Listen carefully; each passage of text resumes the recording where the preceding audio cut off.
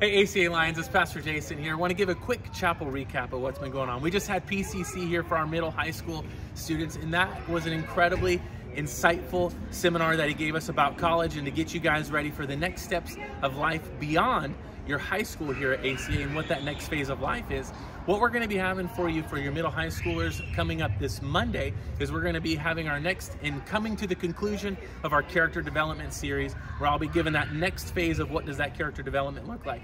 For all you elementary, we're going to be having Mrs. Fletcher continue on with our Christmas story leading up to the most wonderful holiday of Christmas. And so that's going to be coming up for you. But all of you guys, for all of you students K through 12, you need to be on the lookout. This Monday is going to be our Caught You drawing. So this is going to be our Christmas edition, with this next Wednesday having our Caught You doing something good, luncheon with all of the staff.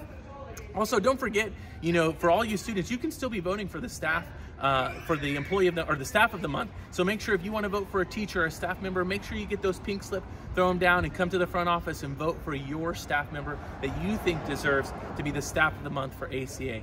Last thing, as you can tell, I'm out here on the courtyard.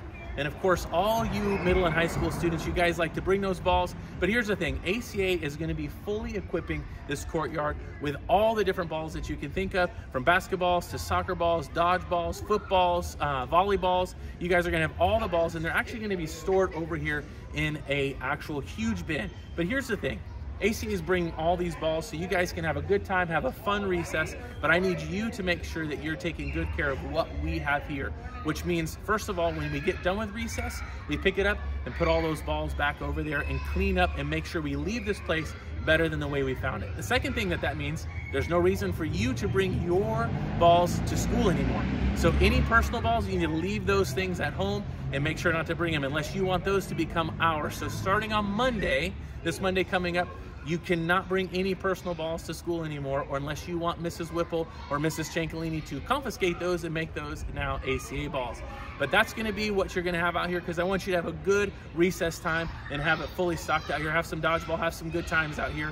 And you never know, I could show up here on the recess. I throw out nut passes for those that can make a three-pointer. You'll see me out here. But let's make sure we take care of what God has given to us here and have a good time. But I just wanted to give you those ideas, or those things that are coming up. I love you guys. Have a great day.